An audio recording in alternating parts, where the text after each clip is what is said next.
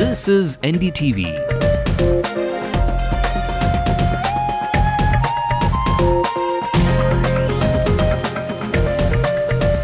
And you're watching Ndtv-Hindu.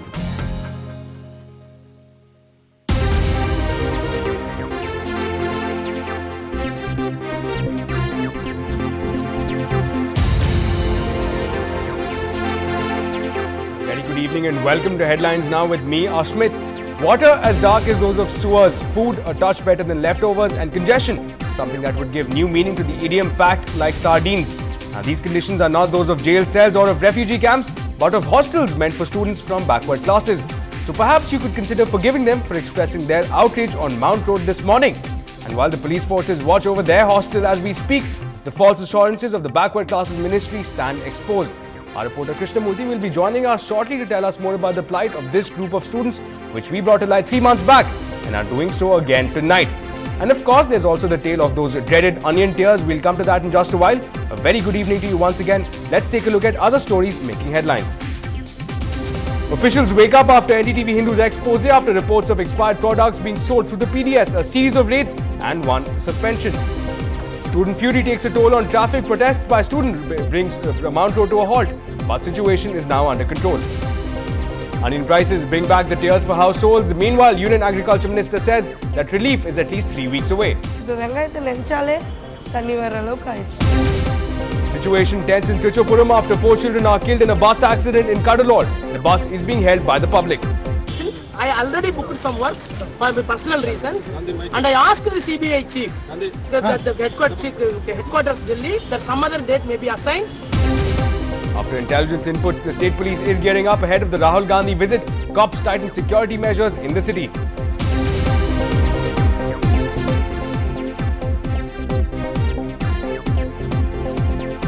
We certainly are conscious of this threat and the alerts that have been sent, and we will be giving adequate protection for him. Active Vijay looks for a change of luck with the latest release, Kavalan. Will the audience give us a thumbs up to the security guard?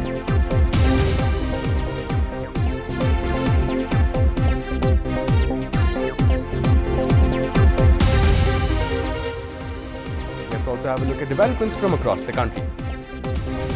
Testimony of a key witness who said top Haryana cop SPS Rathore tortured Ruchika's brother is ignored.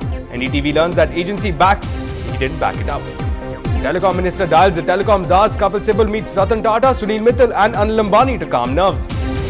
As investigations continue, the CBI questions Neera Radia. If evidence mounts, she could face action under the Corruption Act. India and Russia signed 30 agreements, including the initial outlay for a deal worth $30 billion for a stealth fighter. After Chandrababu Naidu, Jagan Mohan Reddy begins a 48-hour hunger strike. Local Congress dissidents support his campaign.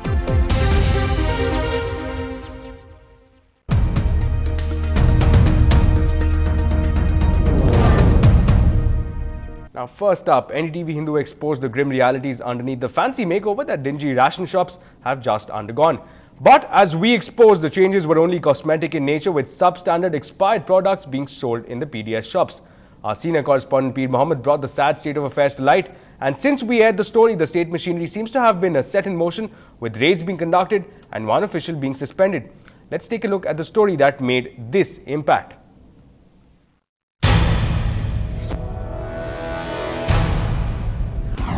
On December 9, Prem's mother was forced to buy this packet of grocery items when she went to the Lakshmipuram PDS shop to buy her quota of 20 kilo rice. As she unpacked the 25 rupees packet containing 10 provision items next day, 3 of them, cumin, Bengal gram dal and black gram dal, were found to be expired. She was shocked that expired food products were forcibly sold to her. Ration கடையில் அரிசி வாங்குறதுக்காக போனோம். அரிசி வாங்க போனால் கட்டாயம் வந்து மளிகை பொருள் வாங்கினா தான் அரிசியோ இல்லை வேறு எந்த பொருளாக இருந்தாலும் கொடுக்குறாங்க. இதில் வந்து இந்த மளிகை பொருள் இது திணிக்கப்பட்ட மாதிரி இதை எங்கிட்ட ஃபோர்ஸ் பண்ணி கொடுத்தாங்க. சரி, இதுவும் கடமைக்கு வந்து வாங்கிட்டு வந்து நாங்களும் வச்சாச்சு. கடைசியாக வீட்டில் வந்து ஓப்பன் பண்ணி பார்த்தா இதில் ஒரு 10 ஐட்டம்ஸில் 3 ஐட்டம் வந்து ஆல்ரெடி எக்ஸ்பயர் ஆகிருக்கு. Only last month, the Civil Supplies Department acted on 6 salespersons in North Chennai for selling expired atta. And this month, it is the turn of other provisions. And again, in the same locality. Does anyone care for the health of the citizen who trusts ration shops? But Civil Supplies Commissioner promises action. காலாவதியான பொருட்களை நியாய விலைக் கடையில் விற்கக்கூடாது என்று அரசு உத்தரவிட்டிருந்தது. இதன் அடிப்படையில் நவம்பர் 1 மற்றும் 2 ஆகிய தேதிகளில் மாநிலம் முழுவதும் உள்ள நியாய விலைக் கடைகளை தணிக்கை செய்து காலாவதியான பொருட்கள் நியாய விலைக் கடையில் இருப்பு இருக்குமானால் அதனை உடனடியாக அப்புறப்படுத்த வேண்டும் என்று மாவட்ட ஆட்சித்தலைவர்கள் கேட்டுக்கொள்ளப்பட்டிருக்கிறார்கள். The sale of grocery items in ration shops were meant to help people combat price rise. But the sale of such essential items well beyond the expiry date inside the city and outside will defeat the very purpose of affordable food items and impact on the health of PDS patrons.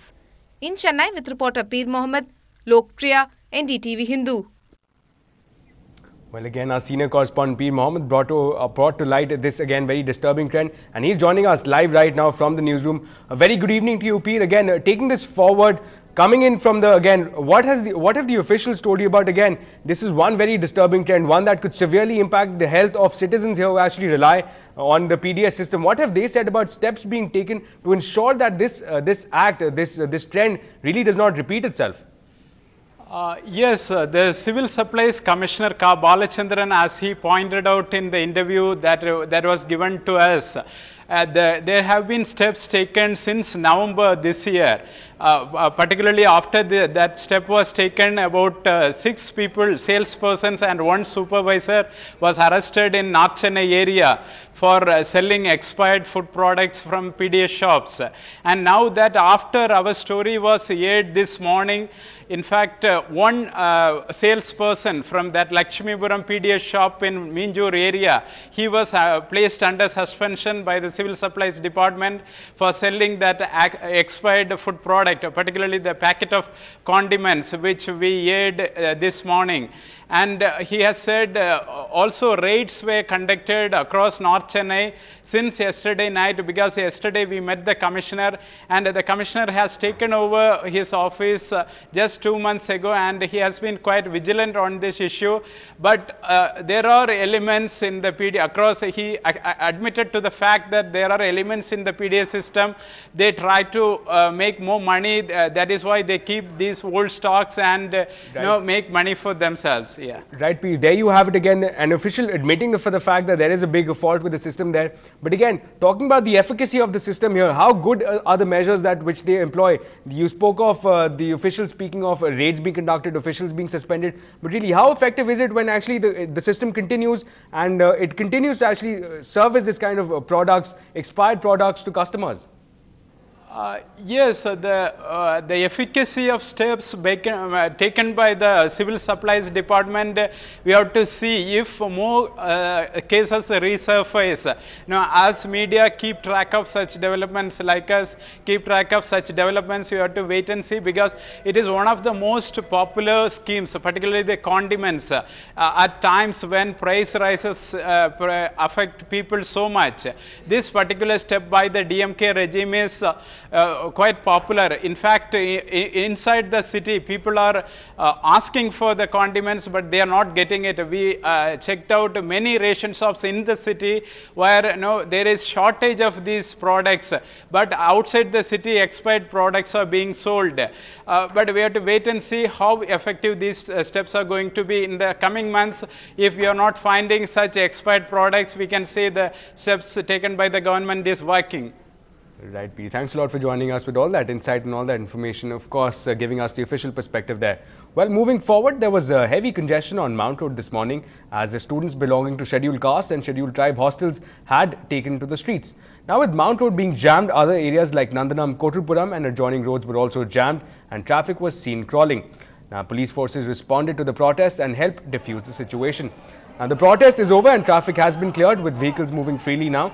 Meanwhile, the police is maintaining a heavy presence near the Sadapet hostel and has deployed extra forces to preempt any untoward incidents.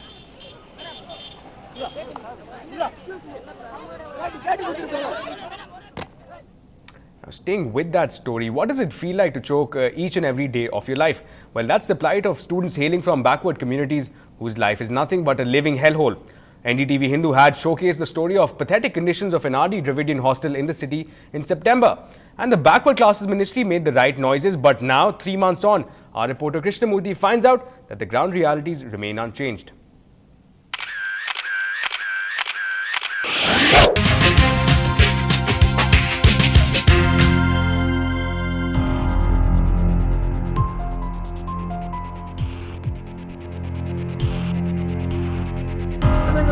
same story. Dark, dingy rooms and indifferent food are what hundreds of Adi Dravida students get year after year. Look at this Adi Dravida hostel in Mylapore. There are 7 rooms. Guess how many rooms together? 110. Yes, 110 students are squeezed into this cramped space. Hygiene and other considerations? Well, who cares?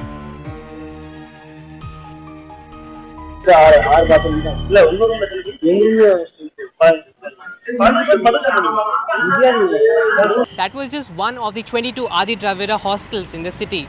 The infrastructure in rest of the hostels is as deplorable as this one.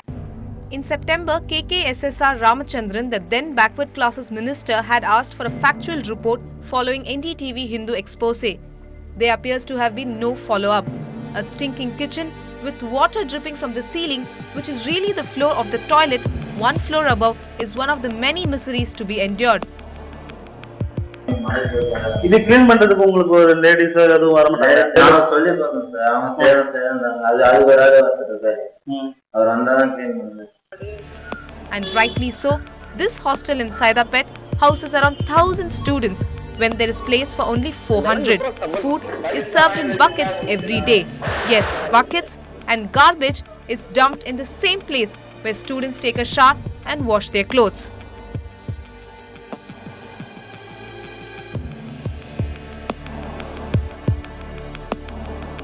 Human rights activists claim that even prisoners in jail enjoy better facilities compared to these hostels. They want the government to improve the infrastructure as soon as possible, as all the inmates hail from a backward community and they do deserve a better treatment. In Chennai, this is Krishnamurthy for Ndtv-Hindu. It's a very disturbing developments being brought to light there, and for more on that, let's go across to our reporter Krishnamurthy, who's again joining us live from the newsroom. Now Krishna, taking this forward, we can talk about again, if you can give us more clarity again, the visuals there spoke 1,000 words, if I can use that phrase, about the situation that they have to contend with on a daily basis. Can you tell us a little more about the situation which they face on a daily basis, and why exactly is that they are meant to do with this few options that they actually have? Ashmit, all these students hail from backward community. Now, as you saw in the story, we were at the absolutely deplorable conditions over there. Now, 15 people share a room which is meant for only 4 people.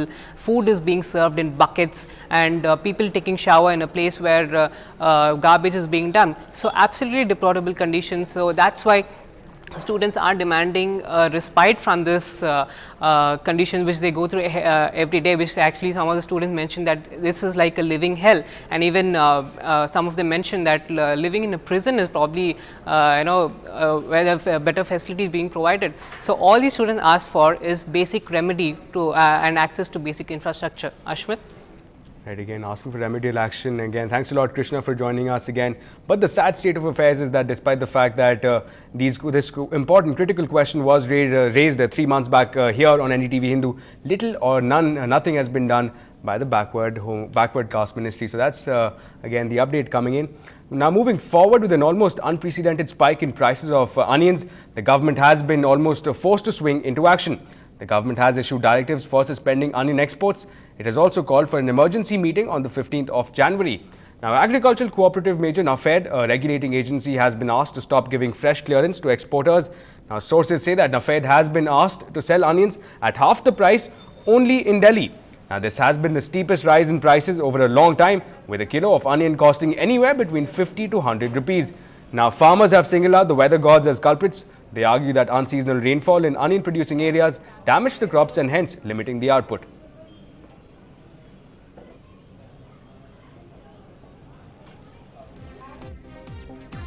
Just to give you an idea about how the onion prices are doing, there's Patna again at 48 kilograms. Bhubaneswar, you can get onions for 46 to 50. Kolkata, meanwhile, again a heavy price tag of 50 rupees. But the southern states have taken the worst impact here. Trivandrum, again, you have to dish out 65 rupees for every kilo of onion. In Bangalore, you'll have to dish out 80. And Chennai seems to be the worst hit, where households have to pay 100 rupees for every kilo of onions.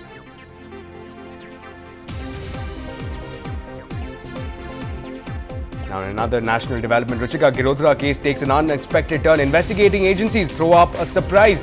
Learn more about that in just a short while.